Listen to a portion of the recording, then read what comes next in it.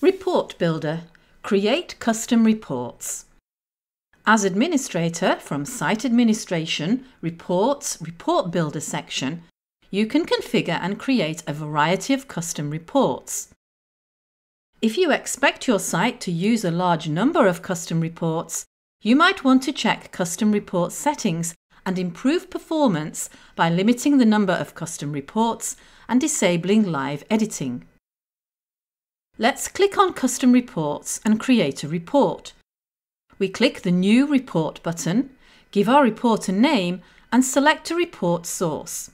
This will determine the columns, conditions and filters available when building the report. We're going to use badges for this example.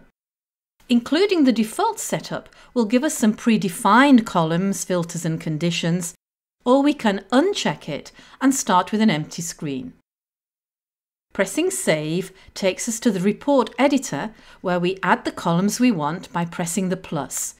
We can move columns by drag and drop and delete them by pressing the X. From Conditions, we can define the data visible by default in the report. People viewing the report cannot override these conditions, but we can add filters which do similar and which report viewers can make use of. We can also set the default sort criteria, and in Card View we can define the layout of the report when accessed on smaller devices. We can also define the aggregation in the columns, and we can edit the column names to reflect this. Here we select Count, and here comma-separated values.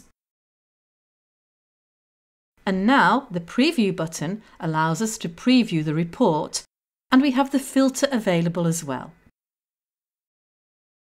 Now, from the Audience tab, we select who will receive this report. And it can be everyone, just site administrators, a particular cohort, manually added individuals, or as we will do here, a particular system role. We are choosing managers and send this report to anyone with the site-wide manager role.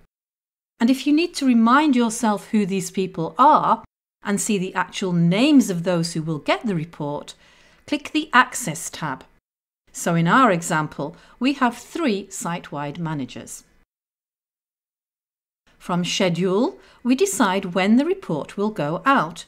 We click the New Schedule button and complete the various options. For instance, what format do we want the report sent out in? When do we want it first sent out and how often? We select the audience and add information in a message to go with the report. From Advanced, it's useful to consider what to do with this message if there's nothing in the report. Finally, we press Save and let Moodle do the rest of the work. To summarize, the Report Builder allows you to create, share and schedule a variety of custom reports.